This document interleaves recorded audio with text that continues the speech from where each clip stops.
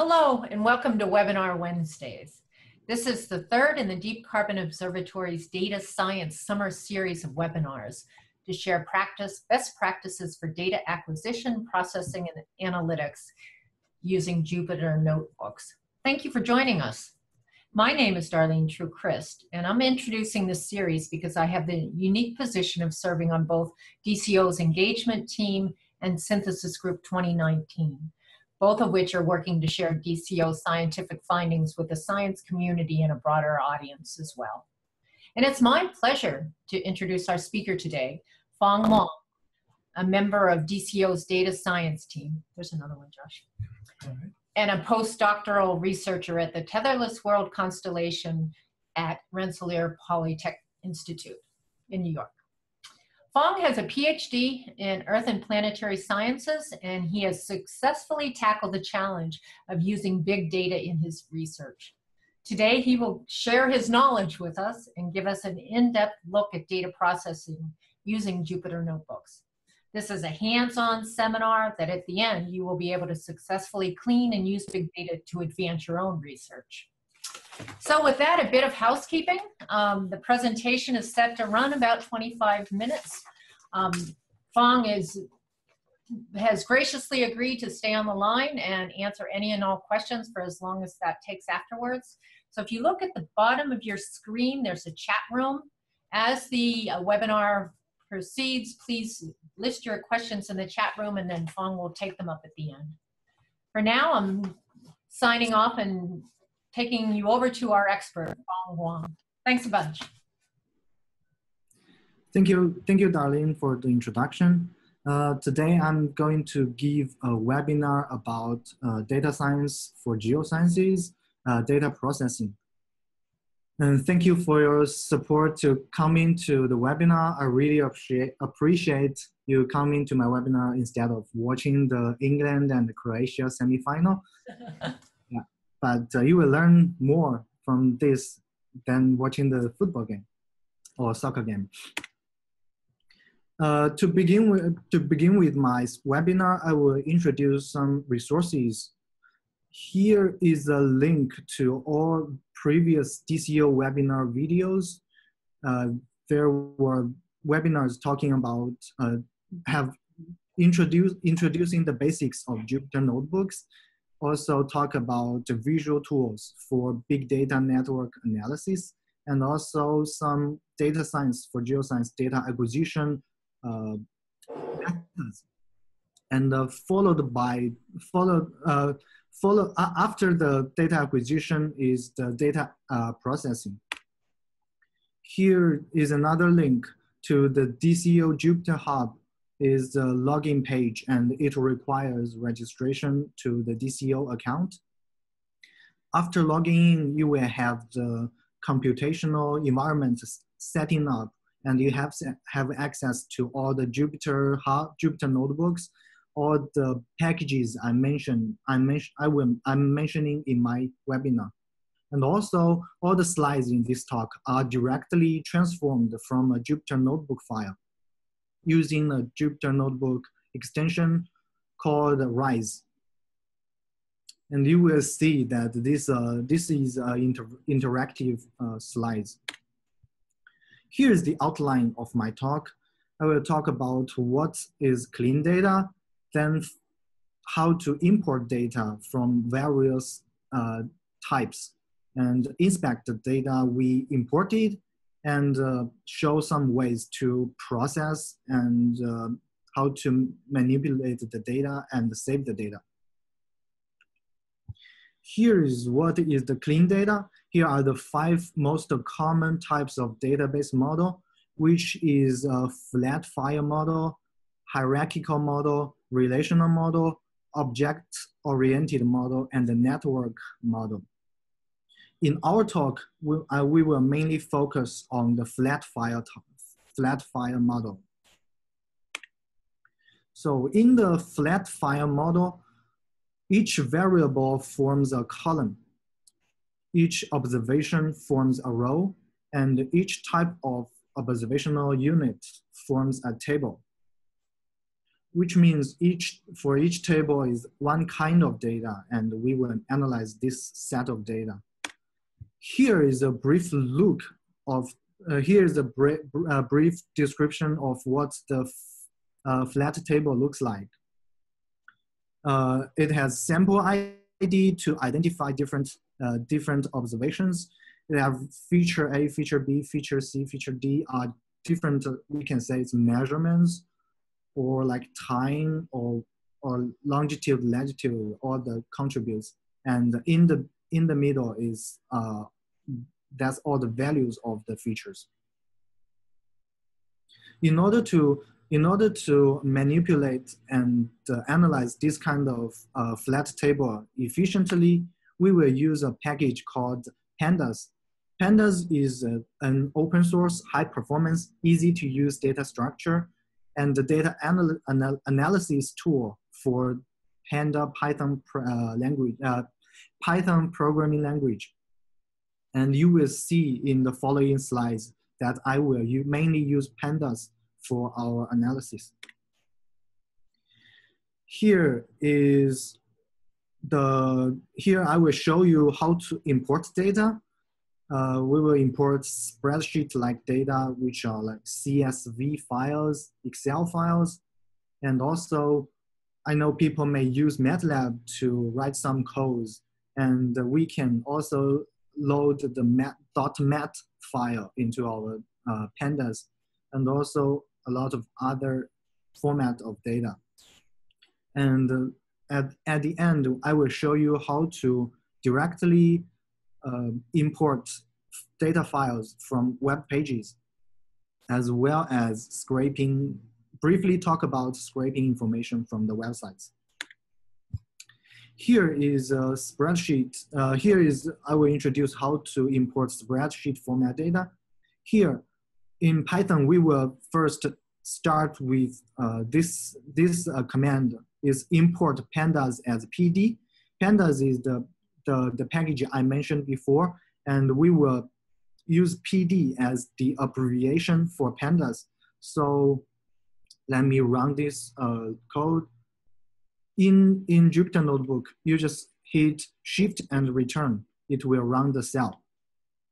So here, we imported the panda as PD, and then use pd.readExcel function to read a Excel file called a methane webinar I prepared for this workshop. And it's a real data set I have recently been working on. After reading the Excel file, we save it into a file name called data1. And we use data1's function called .head. It will show the top 5 rows of the data set.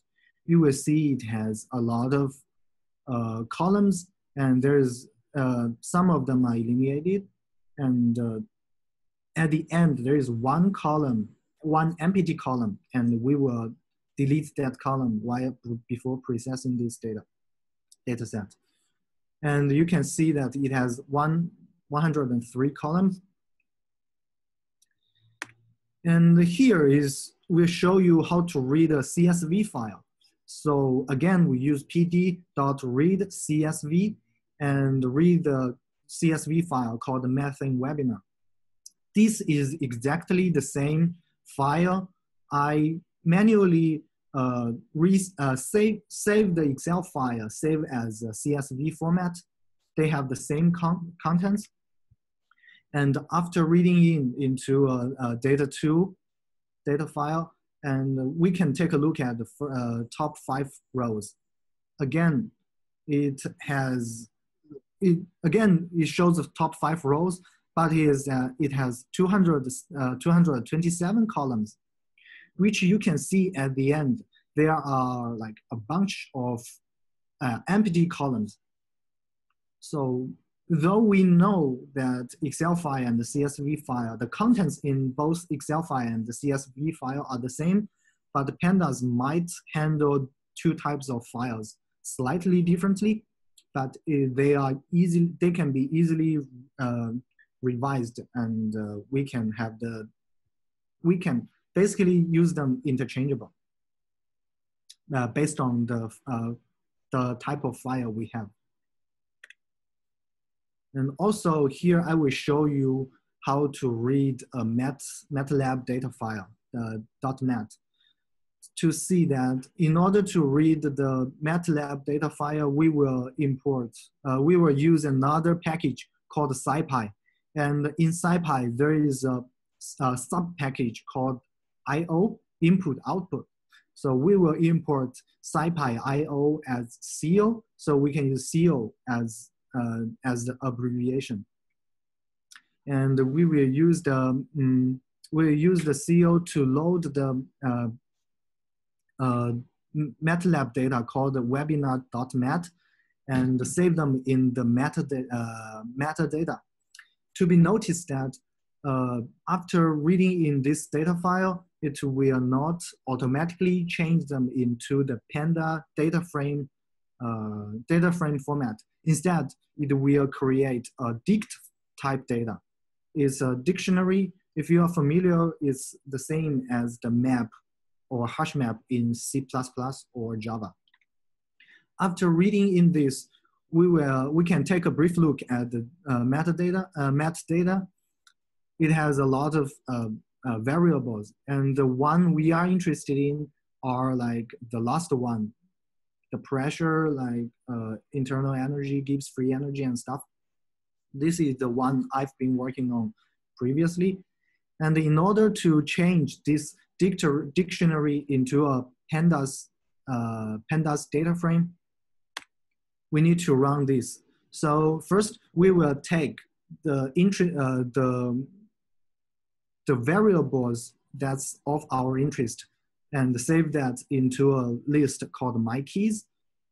And then we will use the dict comprehension to create a new dictionary that only contains this information that's of our interest. And after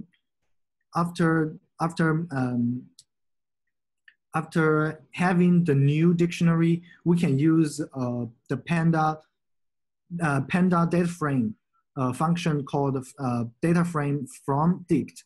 And use this function, we can create a new data frame. It's called the data3. And after doing that, we can do the same thing. Data3 head, you can see that it now contains all the information that we want to use. And to show you how efficient pandas is, I can show you the whole data3. And the data3 has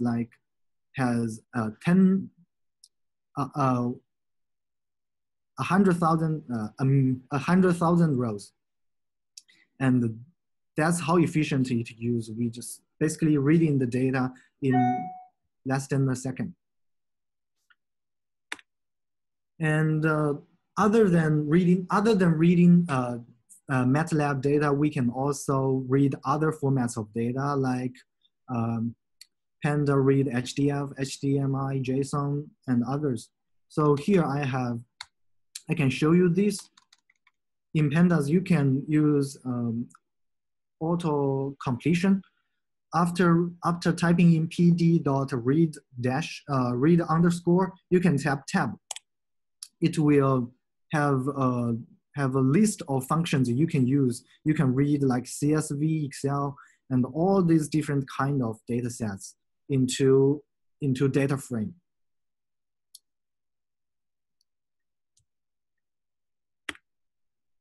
And also we can read online files. Here is a link I found from random website, and it's a CSV file. We can directly put a link in the,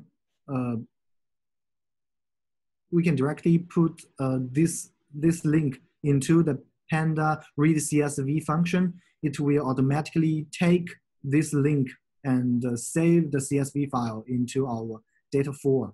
And I can show you the top 10 rows.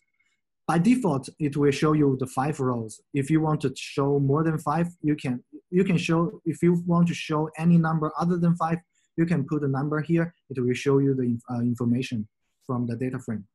and to scrap information from the web pages, we can use a package called Beautiful Soup. And here is the link to the Beautiful Soup.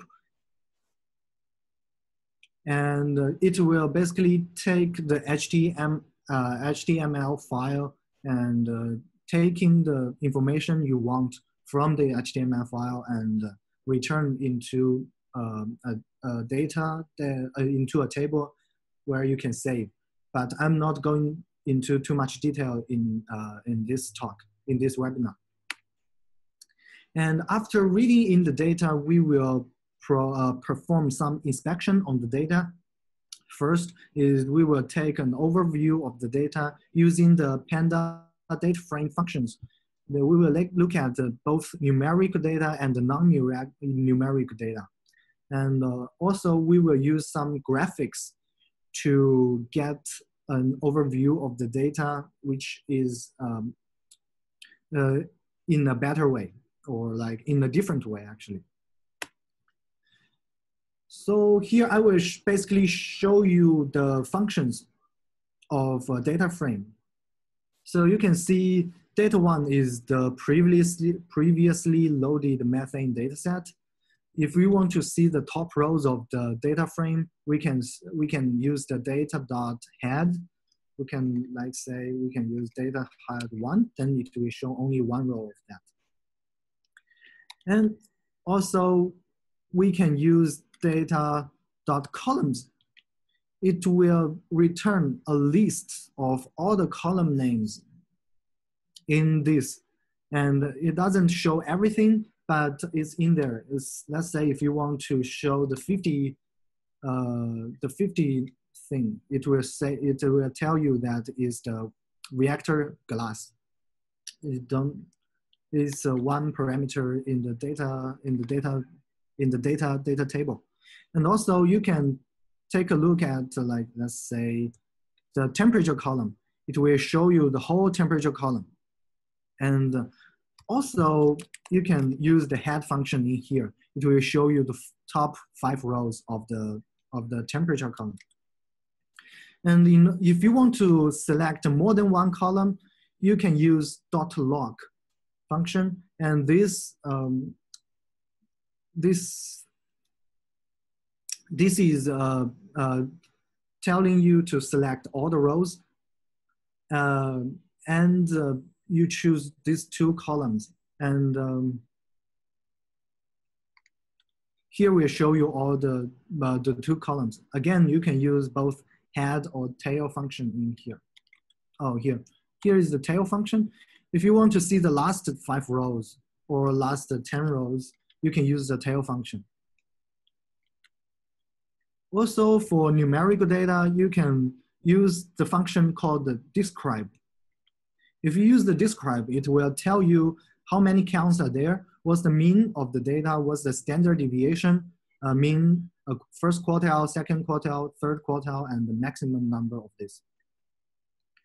However, if we perform this on the temperature, it will give you a different thing. So it will say like count, unique, top, and frequent.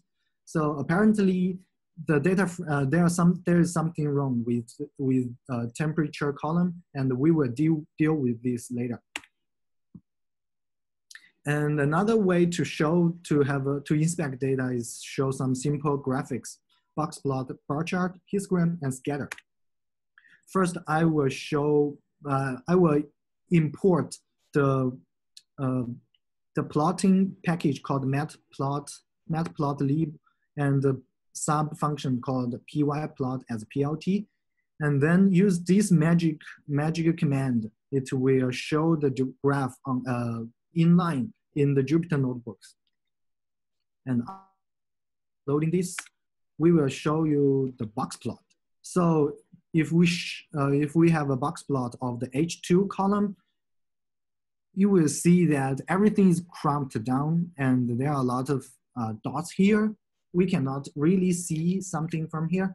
However, if we use the box plot on the final pH, you will see that it's a better visualization. We have a mean value here. We have a minimum, value, first quartile, mean, third quartile, and the maximum. And these two dots are what the model thinks are outliers. And if we take a look back at the H2 column, we can see that most of values are outliers by the model. So which means the H2 column has a much larger range of values than the other column, the final pH column. Also, we can use the bar chart. So if we take a look at the rock type column, the head 5 rock type column is strings which are peridotite.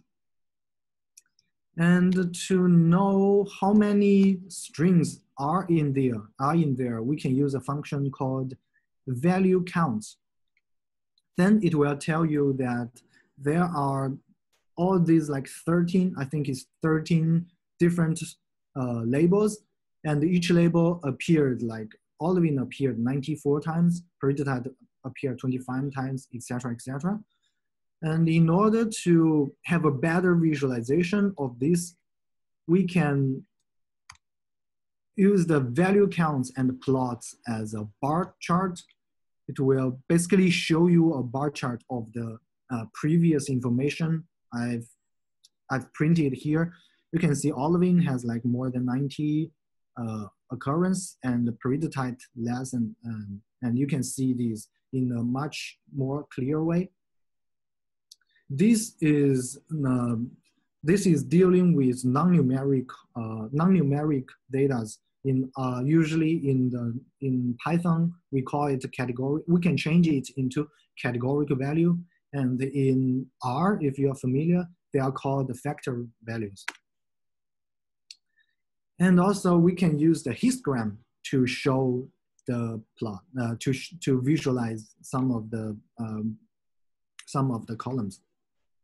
Here, if we plot the histogram, is kind of equal to hist on the final pH, you will see that most of the pH are slightly below 7, and a bunch of them slightly above 7. So they are more or less neutral, and the extreme pH are relatively less common in here.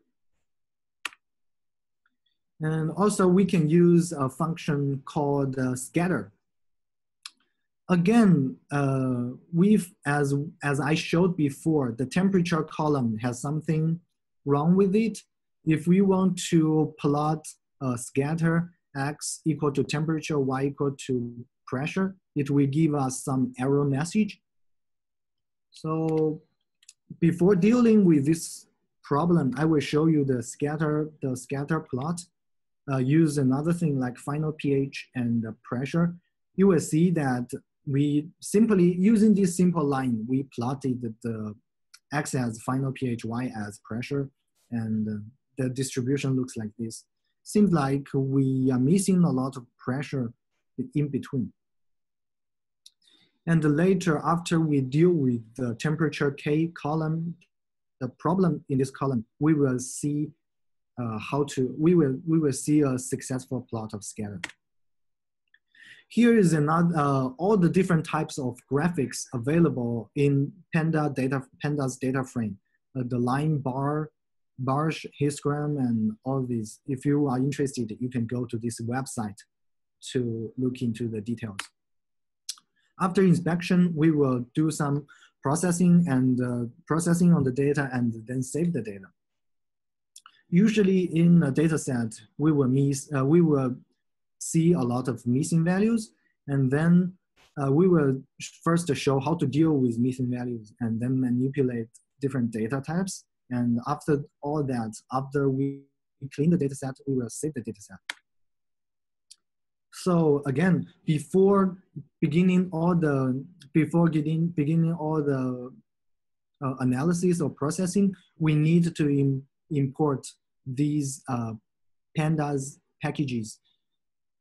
Although we have imported them in previous analysis, I will just show you here. We don't need to import it here, right here, but because we imported them before. But to show this, to emphasize this, I will show you to import this again. And here I have created a subset of the methane data. So we will see it's called the subdata.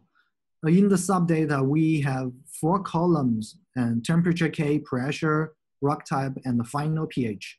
And you can see that pressure is in float format, but temperature is in object format, which means temperature is, there is something wrong with the temperature. And also, we will deal with that. And also we can see that there are some missing values in final pH because it has like 60 less values other than the 3 other columns. So you can see these are the top 5 rows of this sample. These are NaN are missing values. To deal with missing values, we have different ways. So first is to remove the rows with missing values or remove the columns with missing values. This is not the best way of doing that, but sometimes it's necessary. So we can drop, and if we do subdata drop NA, it will drop the missing values.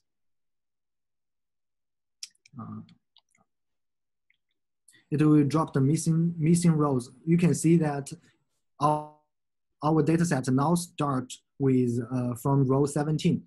Row one to row 16 are all missing, or deleted by drop NA. Also, we can drop by columns. If we do that, we will delete the whole pH column and while leave other columns the same. And you can see it again, it starts from 1, but the last column is gone. And another thing is that if after we perform this function on the data frame, we need to save the result into a data frame so that we can keep that. If you see that though we perform drop NA on subdata 2 times, the subdata is still have like 4 columns and 235 rows. But the drop has 3 columns. So always to save the data into a new data frame. There are different ways of dealing missing values. If we want to, we can either fill in the missing values with 0 or min, or many other ways of filling missing data, but I'm not going to cover that in this talk. So here we can fill NA with the value 0. You can see that all the final pH, missing final pH values are set as 0. This is not the case because 0 pH means something. And it's important that we cannot do that for our pH. Then another way of doing that, we can use min. So basically we calculate the mean value of the final pH column based on the existing values, save it into mean value, and then we fill NA with the mean value and save the data back into subdata. Then if we do that, we will see that the missing final pH values are filled in with the mean value, which is 7.6. And more sophisticated way of doing this is out of scope of this webinar. We can, if you are interested, we can discuss this offline. Another thing is manipulate data types. As I showed before, the temperature K, there is something wrong with the temperature K. And if we print this out, you can see that from the row 90 to 95, the numbers are not right. They use comma instead of dot to show the as decimal points. So in order to deal with this, wrote a for loop function to replace the comma by dot, and after that, after doing that, I will transform this column into float column so that the temperature K will be transformed into float number. And now if we see the info of the subdata, we can see that temperature is float and the pressure is float. Final pH doesn't have missing value anymore. And this data set is basically clean.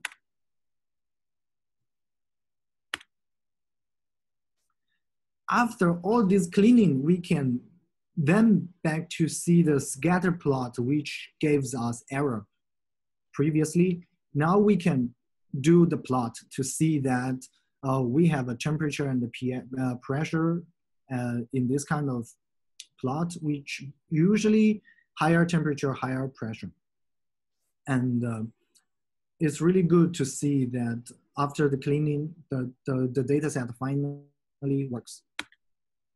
And also we need to change the rock type column into categorical, which we use as type function. The rock type, we will change it from the object type into categorical type. And then you see here is category. Well, the reason we change it into category is because a lot of machine learning or big data algorithms requires categorical data as input. After that, I will show you how to save data.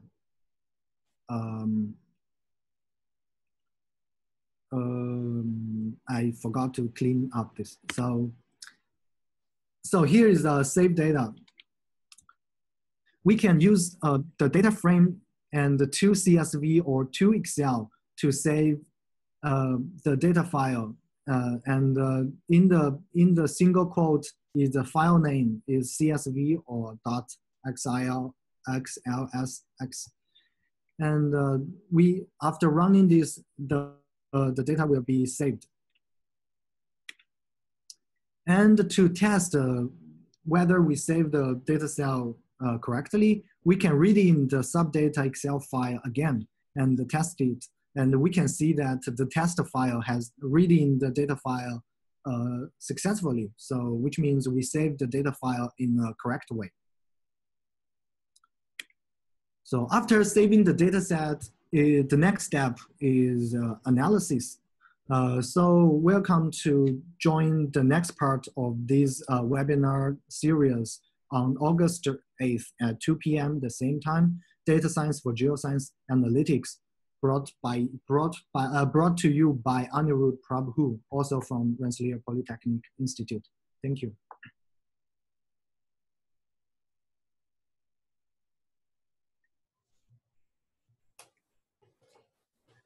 Thank you, Fang. That was really great. I'd like to open it up to the audience if anyone has any questions. If you do, type it in or we can unmute you as well. Okay. Can I see the question somewhere? Everybody's unmuted, so if anybody has a question, I'll start. I think you really showed the power of using Jupyter notebooks to analyze your data. I was wondering how long it took you to become competent in using Jupyter notebooks. It depends on whether you have previous experience or not. If you are familiar with R, MATLAB, or Java, or C++, I think it's pretty fast because Python is really easy to use. If you have no experience, I guess a couple of weeks you can get to use this confidently if you find the right resource to teach you. And the main thing is practice. If you use Python in your work, you will get familiar with it faster. I didn't intentionally ask that question, but I do have something to share with the audience as well. DCO has posted other Jupyter Notebook tutorials on our YouTube channel. So as Fang suggested, if you want to learn the basics, you can begin there as well. Yes. Anything else? Fang, could you, sorry, I'm actually talking through Darlene's channel. I'm sitting in the back here. Towards the end, you talked about switching the data type, the rock type over. Yeah. Yes, can you explain that once again? I didn't quite catch that bit. So if you look at the here, so the rock type, before the, yeah, maybe, sorry, here. So the rock type previously is object type, which means it's a high level type, or it's a low level, it's a high level type in Python, which if the program don't know what type it is, it will change it into object type. So which means a lot of function cannot run on this type of data. In order to let the program know what the type is, you need to subsign the object into a certain type. And usually, because in our model, the rock type has like olivine, peridotite, different type of rocks. Each type of rock is one category, so we change it into category type. And using the category type, we can use, let's say, machine learning program as like random forest or other algorithms to run this data set without a problem. But if it's an object, the algorithm cannot take it in as input. Gotcha. All right, thanks. Thank you. There doesn't seem to be any other questions, but I would suggest that those who are on the webinar look in the chat box. There are links to everything that Paul addressed. And so please use that as a resource.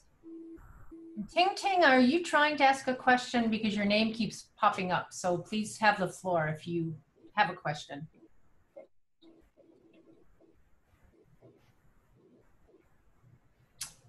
Okay, it may be a quirk of the program. Well, speaking on behalf of everyone at this side of the screen, thank you, Fang. That was really very informative, and we'll get that archived and post it so other researchers can avail themselves of your knowledge and expertise. Thank you very much. Thank you. Thank you for listening. You're welcome. See everyone on August 8th. Yeah. And now we can watch the soccer game. Bye-bye. Thank you. Bye-bye.